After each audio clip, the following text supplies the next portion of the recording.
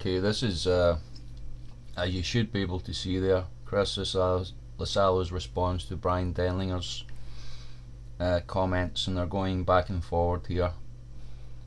It's like Alien versus Predator. I'll let you decide which one is Alien, which one's Predator, but I think that Chris really focuses on the anointing, which is great, but kind of uses it, you know, as like, you know, he's more powerful than everybody else type of thing, which is a bit immature. And then you've got Brian, who does focus on, you know, doctrine and things like that, and he uses that to sort of undermine a lot of people as well. So I think both of them are quite immature in that respect. But I think Brian, out of the two, you'd have to say that he's walked with the Lord long enough to be a leader. I think that Chris, while I respect his passion in serving the Lord, is not ready to be a leader. In fact, we're meant to work with the fivefold ministry. We're meant to work with evangelists, prophets, pastors, you know, Bible teachers. Chris doesn't put a lot of emphasis on Bible teaching, even though he does try to teach the Bible. But I've always said that, you know, whatever calling that we have, we should focus on it. You know, Brian is clearly more into Bible teaching. Chris is clearly more into deliverance ministry, which I suppose you could put under evangelism in a way. I think he's gone out and he's got a passion for serving the Lord, but he's not qualified enough to be a pastor yet. I don't believe he's had enough experience walking with the Lord yet. Even though, I mean, I could go on, but I think that, you know, let's just play this video and see what's happening. For the record, I'm not big on the leg growing thing either. Well, if you look towards the right hand side of Chris to the left hand side of the screen, you'll begin to see some things here. It doesn't seem to be a... Right there. Now there's some lights that manifest around here. You see them actually manifesting one after the other. Now I've never seen an angel manifest like this ever. I have seen angels in the spiritual, and to my mind this is more a demonic manifestation. I wonder if Chris would agree with me about this. Real here. See, there's a real flash there just a second ago. Hopefully the screen recorder's picking it up, because I realise it's a little bit slow. To me, up here, but here. I'm not 100% certain. I don't understand. So he's saying basically about the leg growing ministry, which has become a craze on YouTube. A lot of the charismatics are going out, sitting people down to grow their legs. Brian has rightfully made videos about it, that this is an old deceptive technique which snake oil salesmen use.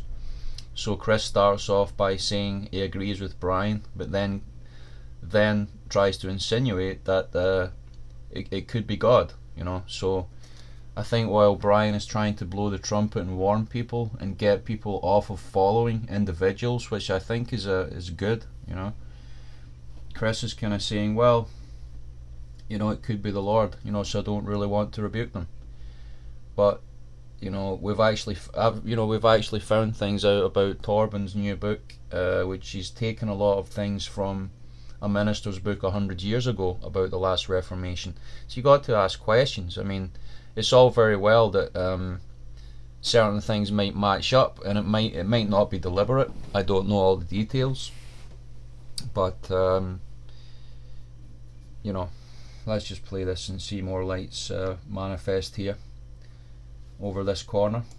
Understand why God would do something like that, but the Bible says he'll use the foolish things of the world to confound the wise. So I wouldn't take the risk that this guy's taking and saying that risk. I mean, so they're trying to say that you know, through one another's difference in ministry and doctrine and so on, I mean, Chris once said that you can rebuke demons out of people using the name of the spaghetti monster if you're a real man of God. He's very weak on doctrine, you know. Anyhow. That it's a work of hypnotism or someone's demons working through them. So just as he says act of hypnotism and somebody's demons working through them, we get some sort of manifestation. Let's play that one again. And saying that it's a work of hypnotism right there, or someone's demons working through them. Nonetheless, it looks kind of odd, I have to admit. Yeah, so make up your mind, Chris. I mean, if you're a watchman and you're in the tower and there's an army approaching and you pick up the shofar or the trumpet and you just give it a burst, but you're not, you know, maybe you wake a couple of people up, but you're actually not even blowing at 50%. You see, there's no room for doubt in the kingdom of God, Chris. So either you stand by Torben 100% or you keep your mouth shut about Torben. So it's either or, okay? I've prayed for Torben. I usually give people the benefit of the doubt because I'm just like that, but I'd rather pray for someone than against someone, if you know what I'm saying, as a Christian. So if they got really anything to offer the body of Christ, then the Lord knows that, if there's something on offer there. But I think Brian's very, very right in saying that you be careful in following individuals. It's very, very important. We don't want to end up like following a Jim Jones, you know what I mean? And so and I don't want to be grouped in with the people that are growing out legs because I don't grow out legs. That's a fair comment. I mean, he's distancing himself from these ministries. I've never seen Chris pray for anyone growing out legs. And he does make a very good point about the gift of tongues, that it's written in Scripture. There's tongues of men and tongues of angels. It makes that distinction. It's also written in the book of Enoch about tongues of fire being around the very throne room of God, that you can't even enter into God's presence except that you can speak in the heavenly tongues, which is a pure dialect.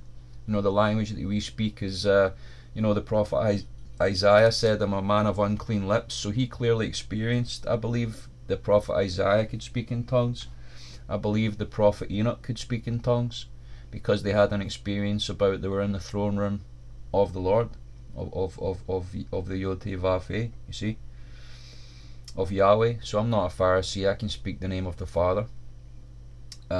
So I don't think he's old enough, mature enough, got godly knowledge enough to be a leader and correctly show discernment about what people are teaching. You know, it's more about the hits, the number of hits people get in their videos, and that's how immature people like Chris, and I'm not saying Brian is immature in that level, but I think that we've all got room to grow as Christians. And you know, that's my 2 cents worth, you know, about what's going on here. But let's pray for them both, and hallelujah, let's just pray for them both, because they seem to be going at it here. So let's pray that something good comes out of it for them both. Shalom.